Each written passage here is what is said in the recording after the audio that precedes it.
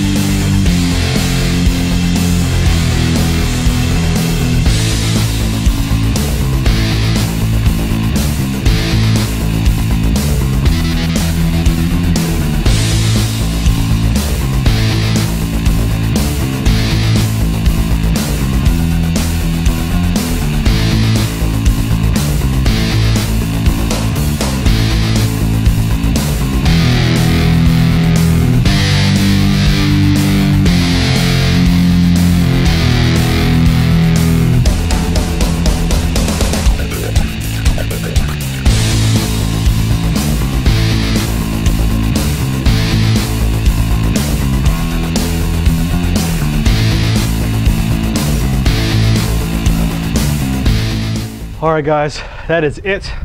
I crushed out back, biceps, did some cardio, did a little bit of calves and some abs. Now I'm just like spent, man, and it's time for me to refuel. It's time to get some raw protein power, baby. Let's go.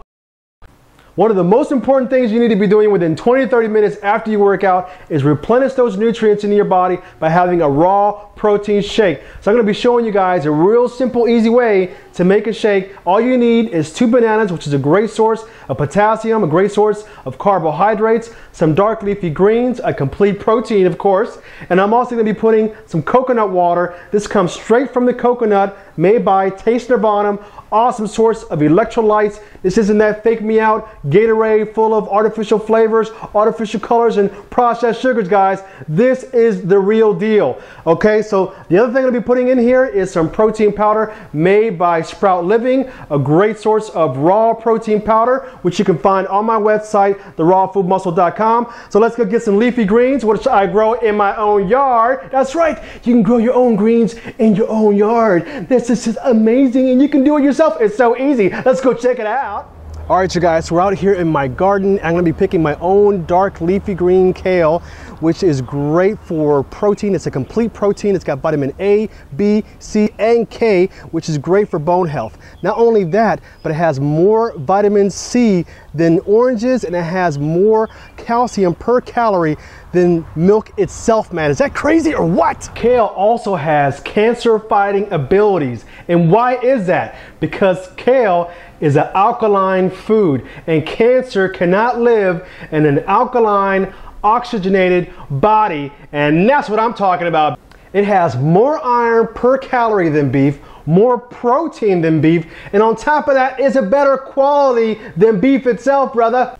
So don't get blindsided by the protein myth, man. All right, guys, so we're back. I got 4 cups of my kale in here. I got it. And by the way, this is a high-speed blender. This is Blendtec. There's all different types out there. If you don't have a high-speed blender, you might want to consider taking off the stems or the back of the kale, because the high-speed blender really breaks down the fibers, and it is extremely powerful and it's fast. And that's why I like using the high-speed blender. But if you don't have one, don't sweat the technique, man. You can get some spinach, another great alternative. You can get some spirulina, awesome source. Also chlorella.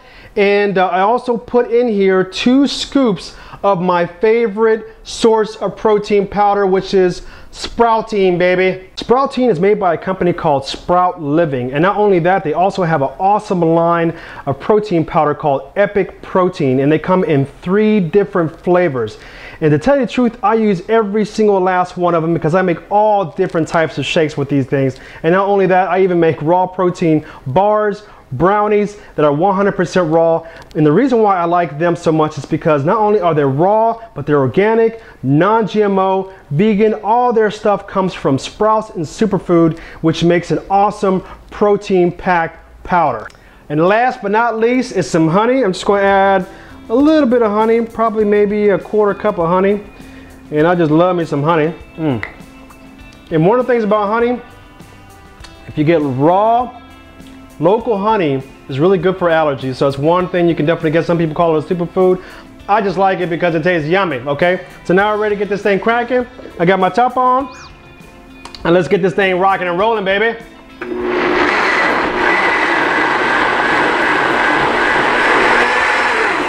Alrighty, I think we're all set to go. And let me get this guy all in here.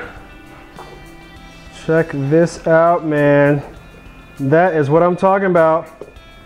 Yummy goodness, guys. Salud. That hits the spot. All right. So now we're going to bust the protein myth, man. So people keep telling me I must have lost my mind because I'm not eating any meat. Like, how are you getting any protein? You're not going to build muscle. You're going to shrink if you don't eat any protein. Do I look like I need protein? I mean, look at me. I haven't eaten meat in over 6 years. I think I'm doing okay. I think I'm doing just fine, people. But the bottom line is protein comes from amino acids. It's plain and simple. Our bodies create amino acids, and it's the 8 essential amino acids that we need to get from other food sources. The 8 essential amino acids make the complete protein, such as the spirulina, the chlorella, the dark leafy greens, the sprouts. All those things are a complete protein. But even when I was eating meat, I had no idea, especially when I was eating a lot of meat and fish and eggs every 2.5 to 3 hours, probably like 5 to 6 meals a day. But a lot of that food that I was eating, when it's cooked, a lot of those nutrients are being cooked out. The enzymes are being cooked out. And no one tells you that when you're sitting around calculating all these grams of protein, because you know, when you're getting a 6-ounce piece of steak or chicken, you're thinking you get X amount of protein, but that's in a raw state. And no one's gonna eat, I know I'm not gonna eat a raw piece of meat. So when you're cooking it, a lot of those nutrients are being cooked out. A lot of those, or all the enzymes are being cooked out. And so what are we thinking? All these years of eating high amounts of protein, do our bodies really need it? Not to mention that where that food comes from, a lot of that meat is being pumped with hormones, antibiotics, and the way they feed these animals is not their natural source of food. Like cows, for example, are meant to just naturally eat the grass, but they're just pumping all types of corn and different types of food into their stomachs to make them grow bigger and faster, and so they can get them on the assembly line. And now I'm not saying that, you know, everyone should be, stop eating meat or anything like that. I'm just trying to widen your perspective on where your food comes from, because we have no idea what we're putting into our bodies and what it's doing to our bodies, because all those hormones and all those antibiotics, all that stuff that they're eating is being transferred into us when we're eating that animal, okay? So if you're gonna be eating meat, I would just definitely suggest you do something that's organic, grass-fed, in its natural environment. I mean, stay away from that factory stuff, because it will just wear your body down. All right, you guys, so now you got the 101 on protein. Let me tell you that when it comes to building muscle, you got to put in your work, man. You got to do some work in the gym. If you were training at home, train hard.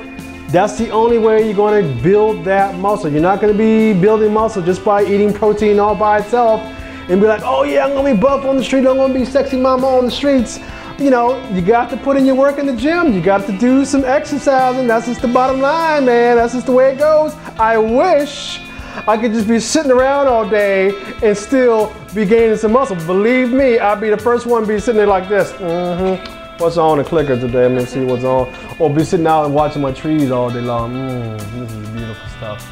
You know what I'm saying? It doesn't work that way. We gotta work hard. We gotta make our bodies work, baby. That's it. All right, you guys, that is a wrap. And thank you so much for joining me here on Healthy Power TV. And join me next week when I'm gonna prepare a raw pasta with pesto. It's gonna be absolutely delicious. You're gonna be like, oh my God, this is absolutely amazing. I'm gonna be making it for everybody I know. And don't you worry, it's gonna be absolutely yummy. So not only that, we're gonna be doing the 101 on gardening and how to grow your own foods, guys. So I'm your host, Santiago, and I'll see you guys next time on the Raw Food Muscle.